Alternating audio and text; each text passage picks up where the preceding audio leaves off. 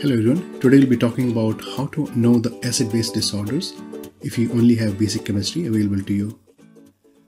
So ABG is pretty important in evaluating your patient, and it can give you quite some idea about acid-base disorders, ventilation issues, and also oxygenation. Now, what should you do if you don't have a ABG available to you? So you can look at your basic chemistry, the level of bicarb and anion gap, and these two numbers can give you quite a fair idea about acid-base problems. So let's try to understand this in more detail, trying to figure out the acid-base problems without ABG. So there are two steps in doing that. First, look at the bicarb, and then next, look at the anion gap. The missing part is the PaCO2, and there are a few ways that we can figure this out, and we'll talk about this later in the lecture. So let's get the scenario 1. If your bicarb on basic chemistry is low, and here we are talking about low bicarb, not slightly low bicarb. So there can be only three possibilities with this. Either there is an anion gap metabolic acidosis, there is a non-anion gap metabolic acidosis, or rarely there can be metabolic compensation for respiratory alkalosis. Now you know that the compensation for acute respiratory alkalosis is pretty weak, as your bicarb only falls by 2 for every 10 fall in PaCO2. And for chronic respiratory alkalosis, the effect is a little stronger. However, you know that this is usually seen in patients with chronic hypoxemia, like patients with interstitial lung disease. So this should be obvious. Therefore, you should be able to rule out the third differential by evaluating the respiratory system of the patient and figuring out if the patient has chronic hypoxemia. So if you're dealing with low bicarb on basic chemistry, look at the anion gap. If you have anion gap, you have anion gap metabolic acidosis and go through a mnemonic gold mark to figure out the underlying cause. And if you don't have anion gap, you are possibly dealing with a non-anion gap metabolic acidosis and go through the mnemonic ARDS to figure out the underlying cause. ARDS stands for astazolamide, renal tubular acidosis and renal failure, diarrhea, and saline use. Step 2. After you have figured out the anion gap, you can calculate the bicarb gap or delta gap to figure out the hidden acid-base disorder. And for this, please watch my lecture on the ABG interpretation to understand this in more detail. So let's take an example. Your bicarb is 16. Your anion gap will be sodium minus chloride plus bicarb, which is 24. So you have an anion gap metabolic acidosis. Next step is looking at the bicarb or delta gap. And after correcting for albumin of 3, you see that the normal anion gap for this patient should be 10. And normal bicarb should be 24. We remember that there was 1-to-1 ratio between anion gap and bicarb. So if your anion gap went from 10 to 24, you should have subsequent drop in bicarb from 24 to 10. But when you measure this patient, the bicarb comes out to be 16. So this means that patient is getting 6 bicarb from somewhere else. So he has a metabolic alkalosis as well.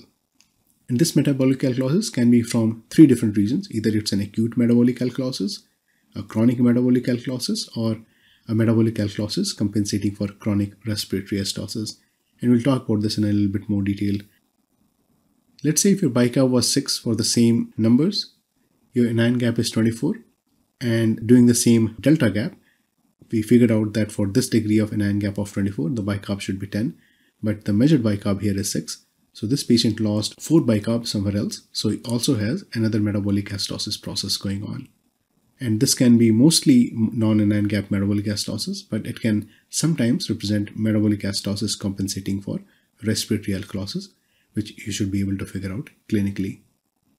So to summarize, if your bicarb is low on basic chemistry, look at your anion gap. If you have an anion gap, you have metabolic acidosis and go through your gold mark to figure out what's causing this.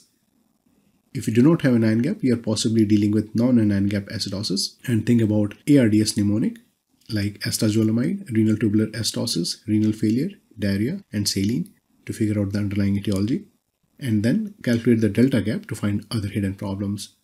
Sometimes if you don't see any anion gap, you may be dealing with metabolic compensation for respiratory alkalosis in correct clinical settings like chronic hypoxemia.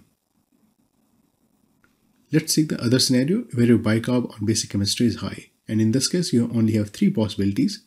Either you have acute metabolic alkalosis, you have chronic metabolic alkalosis, or you have metabolic compensation for chronic respiratory acidosis. Understand that metabolic compensation for acute respiratory acidosis is small, so you can possibly neglect that. Go through your mnemonic DVDs for figuring out the cause for acute metabolic alkalosis, things like diuretics, vomiting, dehydration, and steroids. If you have a chronic metabolic alkalosis, think about chronic diuretic use, steroid excess, and rare syndromes like Bartter and Liddle. For patients who are metabolically compensating for chronic respiratory acidosis, think about COPD, obesity hypoventilation syndrome, neuromuscular weakness, and other causes for chronic hypercapnia. So you should be able to figure out the cause for the alkalosis portion by taking a good history and doing a good medication reconciliation. And sometimes there can be certainly more than one issue simultaneously, so be cognizant of that fact. So let's go to our next step, finding pH from your basic chemistry. And here we are trying to figure out the missing component, that's your PaCO2. We discussed Cassier-Bleek approximation of Henderson equation in my previous lecture. Please review that to understand this a little bit more thoroughly. In this case, your hydrogen ion concentration is nothing but 24 times PaCO2 by bicarb. And if you look at the last two digits of a pH, that should be equal to 80 minus hydrogen ion concentration. So for example, if your hydrogen ion concentration from the first equation is 35, your pH will be 7.55, because when you subtract 35 from 80, you get 55. Other thing you can do is look at this table and figure out what hydrogen ion concentration corresponds to what pH. Let's take an example. Your patient bicarb on BMP is 16 and he has some form of metabolic acidosis. If you assume that the lungs are compensating well, you should be able to figure out expected PaCO2 from the Winters formula that gives you 32. And you can use the previous equation to figure out hydrogen ion concentration. In this case, it's going to be 48 and the pH will be 7.32. So ABG should be approximately 7.32, PaCO2 of 32 and bicarb of 16. Here the most important assumption is lungs are working well. If you don't have a good compensation from the lungs, you have to figure out PaCO2 by other means.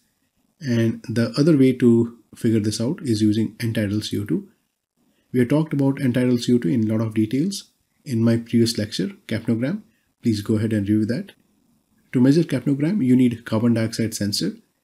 And when you exhale, the first air that comes out is your anatomical dead space, which does not have carbon dioxide.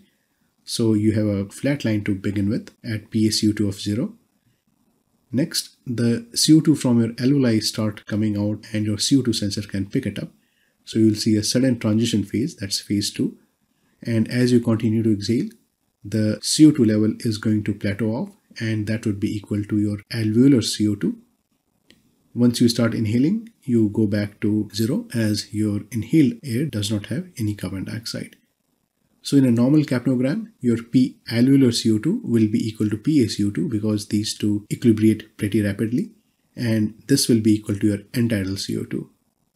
This is a pretty easy thing to measure on a ventilated patient. However, in a non-ventilated patient, you can still measure the end-tidals.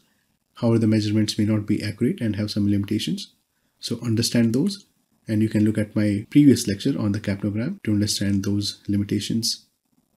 To use end-tidal as PaCO2, the capnogram should have a plateau phase and there should not be any alveolar dead space.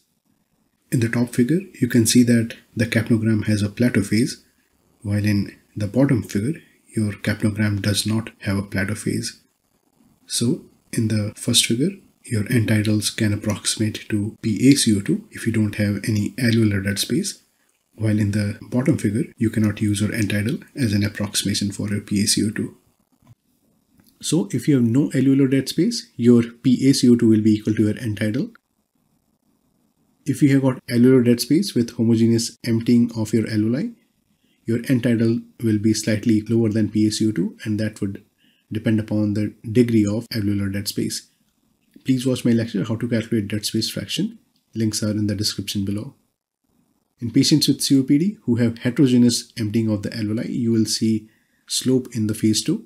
And in these cases, your end-tidals will not reach PaCO2. So do not use these end-tidals to approximate your PaCO2. So let's assume that your patient has no alveolar dead space and his capnogram looks like as shown in the figure. Since his capnogram is reaching a plateau phase and end-tidal is 18, this possibly represents approximation to your PaCO2. Your bicarb on BMP is 10. So using the modified Henderson equation, we come out to have a hydrogen ion concentration of 43, and subtracting that from 80, you'll get the last 2 digits of your pH. That comes out to be 7.37. So your ABG should be reading as pH of 7.37, PaCO2 of 18, and bicarb of 10.